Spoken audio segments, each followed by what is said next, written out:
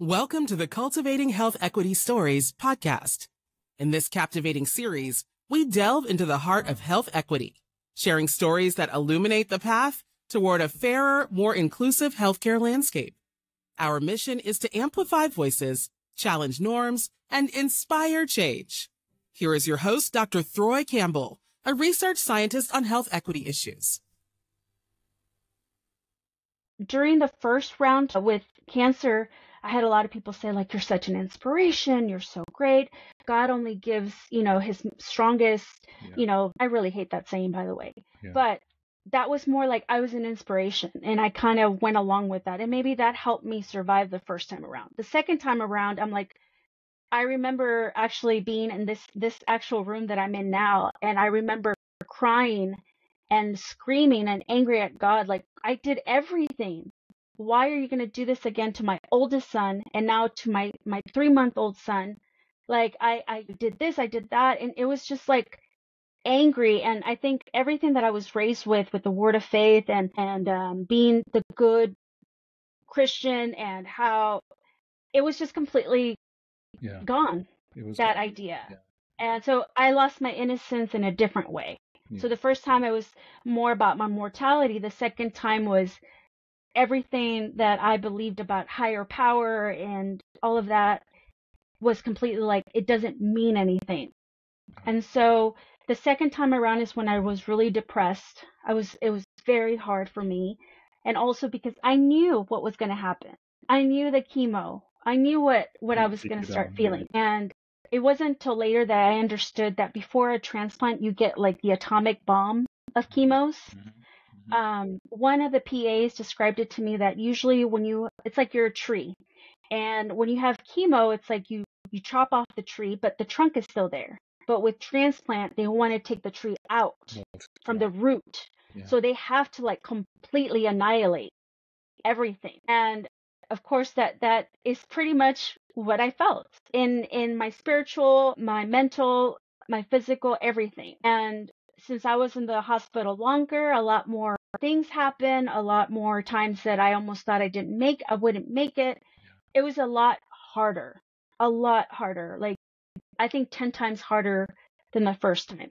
And that's so when did you make a turning point mentally? After my transplant and after treatment, I was in the hospital for 30 something days. Right. After I got out is when I fell into deep depression. And there's a lot of reasons. So when I had chemo and I had full body irradiation, my skin actually burned, and I would have extreme pain. So I got lots and lots of Dilaudid, which is a very powerful opioid. And I even had like a little switch where I could, get more. Yeah. And so I would get high amounts of it, right? Because I needed it. Yeah. But when I got out of the hospital to just go every day for transfusions and things like that, of course I became addicted. It was 2011, 2012 at the time. And so the opioid crisis was in full swing. And so now in retrospect, I realized that my body became dependent of it. But I went into depression, especially towards the end of my treatment when I was recovering, because I started thinking, I think it's kind of what postpartum depression feels like, where I actually felt that me being on earth would cause more harm to my children and my husband than being alive. Right. And so that's the time when I was going to a psychiatrist at MD Anderson. They have specific psychiatrists for cancer survivors. And they were giving me all these medications, benzodiazepams, just trying to figure out how to help my mental state. But I think it also, sorry if I'm jumping around because I'm remembering these things. We're following you. So after the Dilaudid and I came home, they gave me pills, but it's not the same as intravenous. So now I understand there was withdrawal, so I wouldn't sleep. And at one time I didn't sleep for 3 days. And I became also almost like psychotic. At least that's what the psychiatrist saw. And that's why I had like emergency kind of psychiatry and all that stuff. So they would give me different medications. So then I knew that whenever I would get the pain medicine when I was in the hospital and I was just completely exhausted and completely overwhelmed with pain, I knew that that medication, Dilaudid, would be something that would give me a break. Yeah. And not just a break from my pain, but a break from my mental strain. Yeah. Mental strain. Yeah. And so, of course, now that I'm having all these benzodiazepams and opioids, I had many. And so that's when I started overdosing. Wow. And it was hard because I got judged a lot. Like, you had a successful transplant. Why are you doing this? How could you do this to your kids? But now I'm able to articulate better that when you're in that state of mind, having huge financial debt,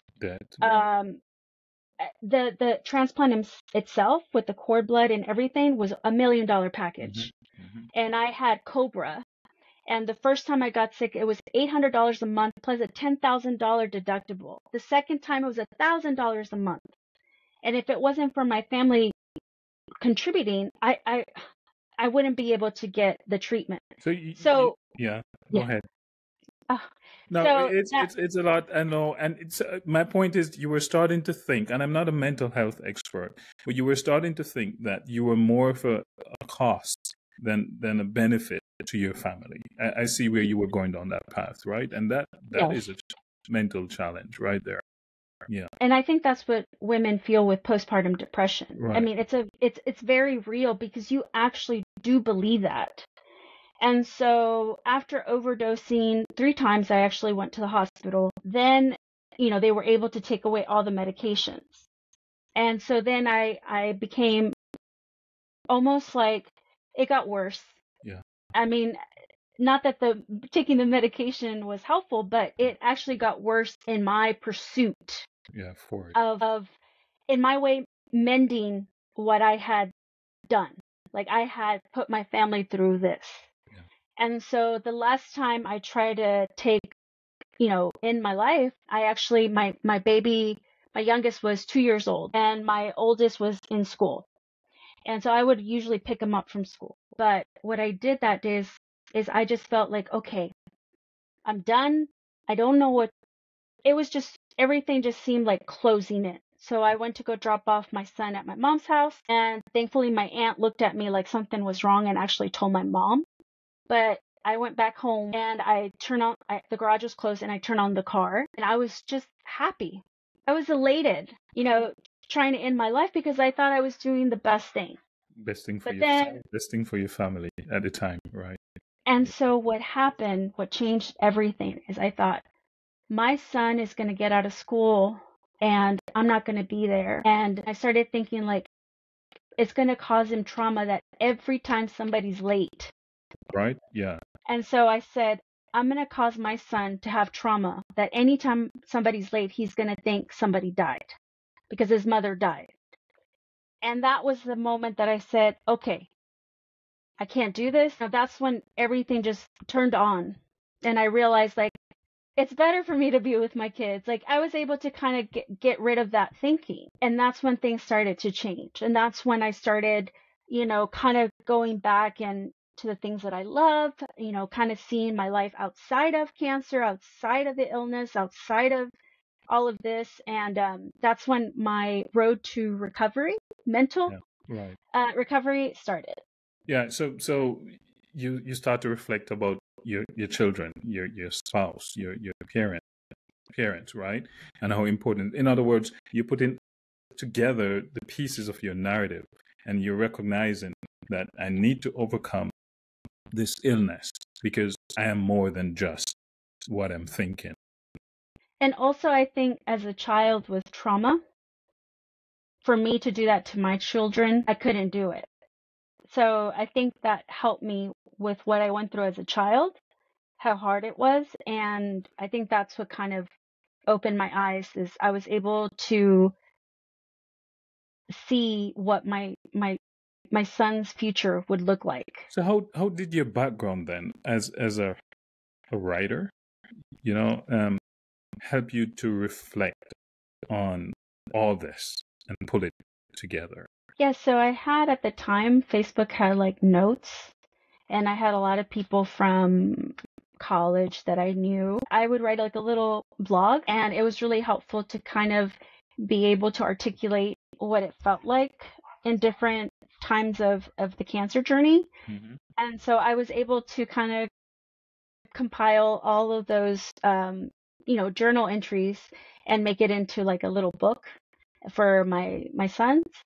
And that was helpful for me because whenever I write something and I put it on paper, it's like I'm able to like have it where it kind of comes out and it's no longer, asphyxiating me or something, it was just like kind of like a thing where I'm able to pour out.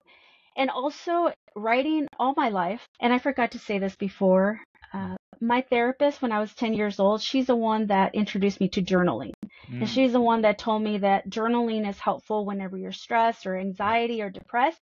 And when you write it down, that it's actually more manageable. Right. You don't see it as such catastrophic. And so when I was trying to recover from, the second bout with cancer, that really helped me to put it into words and validate how I felt, but also know that I can move on. I can rise up from it. Because when you're writing, it causes you to reflect on the bigger picture at times, right? And pull it together. Yes. Yeah. Yes. Yeah. And you were writing for your child to read. You were writing for those who care about you to read, and your followers on Facebook, you said. Yes. There's the idea of narrative medicine. It suggests that we allow the patient to reflect on their illness, reflect on their journey, and that reflection is therapeutic, and it helps you to overcome the challenge that you face, and you experience some of that. Yes. Yeah. And out of all the aspects in my life that were affected, I think the most difficult one that I recently kind of overcame, I guess you can say, is career.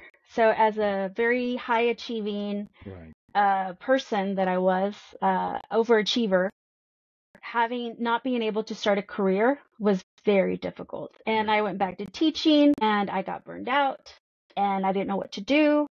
So that was very hard on my self-worth, is that I guess my grandfather's words, so much intelligence gone to waste. That was something that was haunting me. Right. Yeah. And so I knew I couldn't be a teacher because I didn't have the mental capacity for it because I burned out. So me trying to find a new career path was very difficult. But I think along the way, I've understood that it wasn't like when you go through something, your values, you as a human being does not change. Yeah. So if you have a talent for public speaking, or if you have a talent for drawing, like no matter what happens, you will always come back to it. Right. And I think that's what helped me understand that no matter if I had a career, in my view, like I was still good at writing. Right. I started a blog with my friend and I would do like different digital ads on Twitter. Like, I guess it helped me see that I'm more than just a job. I'm a person with multiple talents. Your writing experience and your background and your illness, you're pulling it all together. So it made full circle where you can use your writing to document your writing skills, to document your background and advocate by sharing. And I actually want to make it a research memoir. Okay. It's where you talk about your life journey, but you bring in different statistics and different like more knowledge about the subject. Right. And so I'm thinking what I'm going to do is write about every aspect of me, career, family, intimacy, and then kind of bring in what other young adults are going through, what policies are being put into place, things like that, to kind of make it to where you learn about young adult cancer survivorship through my story. But there's more to it. And I was going to ask you what motivated you to do this. I know you focused on young adult survivorship. Can you talk about that? Why that focus? So during the pandemic is when, Zoom became something that there's a lot of bad things that came from COVID or things that weren't that great, but one of the best things is the connection through Zoom. So a lot of these cancer organizations that are specific to young adults were able to broaden their resources to more people around the country. And I was able to be part of Grit Health, and I was part of their mental health council. I was able to do Cactus Cancer. I was able to try like all these different organizations. So I was able to talk to and be in support groups with other young adult survivors. Right. And I noticed that a lot of the things that I was feeling or that I was going through was very similar to them. Right. But I also understood the privilege that I had, because when I would talk about my cancer, like survivorship clinic in MD Anderson, I would hear some of them say, I wish I had that. I wish I had that. And so I understood my privilege. Yeah. And so I felt like because of that privilege, I think my job is to help make survivorship care available and accessible to everyone. So that was really what started, is just listening to other cancer survivors, young adult cancer survivors, and seeing how we have a different issues that we deal with because we're so young and we still have a full life ahead of us. Yes. And so that's when my advocacy was really, I was inspired by hearing other people's issues with dating or issues.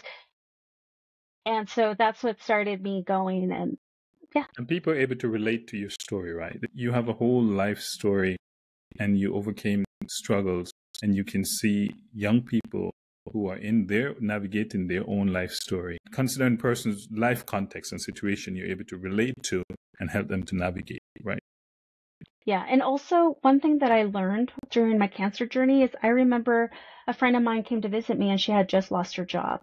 And a lot of times when I had friends come over, visit me in the hospital, they're like, I don't want to bore you with my insignificant problems, Yes. because you're dealing with this. But I remember my friend, when she lost her job, she was talking about how she felt, and it felt exactly the way I felt. And that opened my eyes with loss is loss, no matter how you experience it. And so that's also another reason why I thought, well, even if I share my story, it won't just affect people with cancer, but also beyond, because loss is loss is loss. Yeah. And we can connect through that and help each other as a community. Right. So my goal is to bring people together, even if they have different experiences, right, but also to form communities. Right. Clearly, illness shaped one's life story.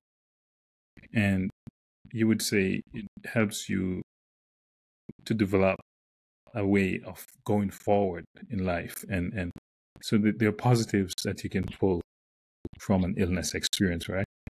Yes. Yeah. And also, I will say this. I've realized that other cancer survivors feel the same way, where now I know how to set boundaries. I know how to say no. Maybe also because I'm 41, but I've been able to be more fulfilled in my life because now I understand that I can say no. Yeah. Like being nice doesn't really mean always doing people pleasing. So that also has changed, because since I feel like I don't have time to waste. Yeah. Like I need this promotion. If you can't give it to me, I'll start looking for another job. Right. So that's what I did. I actually have a new job coming up. I'm going to start in September. Yeah. Because it has a better shift, better pay, yeah, and I get to work from home. Yeah.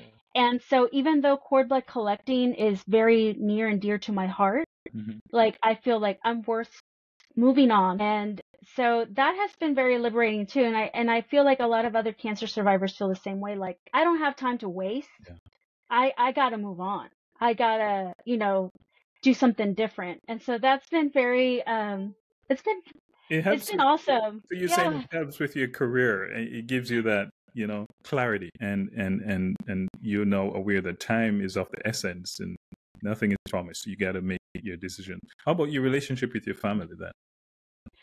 So although I understand that hurt people, Mm-hmm. I've just been kind of just going to the places that make me feel safe. And one of my happiest places to be is my husband's family. They're very passive aggressive, but it's not toxic, at least for me. They're very nurturing. I grew up, you know, it was like, okay, you're coming to Christmas. What are you going to make? What are you going to do? Yeah. And so I always had to be the one to cook or to, but with my in-laws, it's like, no, you just come here. And so I just laid down in my pajamas during Christmas. And then she's like, oh, food's ready. It's going to get cold. And for me, that is something I didn't have as a child. And so, like, now I'm always with them. Although my mom gets a little jealous and she gets a little upset, but I have to explain to her, like, I never had that. And I tell my mom, it wasn't your fault. Those are the cards you were dealt. Mm-hmm. And I appreciate everything. But my husband's family, like, they're very open. Like, they're the type of people that if let's say I rob a bank, they're gonna say, well, what did you do wrong with your account? Like that type, which is not good as parents growing up. But as a person who it was a complete opposite of that, and as an adult, have someone completely support you in every little thing you do. They don't judge. There's a lot of laughter. That's where I want to be. So those are my safe spaces. Yeah. And I've been reluctant to go to Mexico to visit my grandmother because that's where I dealt with a lot of uncomfortable situations. And so I've been able to kind of stay away from that. Like, I don't feel because they're my blood, I have to be with them. I have to be close to them. So now it's like I feel more freedom, and I'm just hanging out with the people that I feel enrich me. And so that's been very, it's amazing. Very, and you're saying illness helped you to help to bring clarity to all of this in your life, and you're going forward now with this sort of attitude of what's important, what makes you happy, what makes you successful. Yes. Yeah. It's being kind to myself.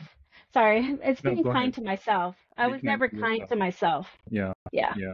It's amazing, and I know you've had a difficult childhood, to say, in one sense, right? And your illness is far more difficult than your childhood, but it sharpens your lens, and now you can look back and see things through a different light, and now you're moving forward with life. You're optimistic, you're positive, and you're making a difference, and you're advocating for those who are going through these challenges. Such a rich life you've had, Arian. Is there anything you thought of you wanted to share before we came on that we haven't gotten into? Your story is so rich, it swallowed me up, and we have gone places with it. But is there anything you wanted to share that we haven't touched on, you would say? No, I think this is a good conversation. I think I've said everything for the topic that we're focusing on. Yeah. And we're looking forward to your memoir, and this is just a glimpse into what you have to say, and all the best in your writing. Thank you. Thank you. Thank you for sharing your story. Thank you. Yeah.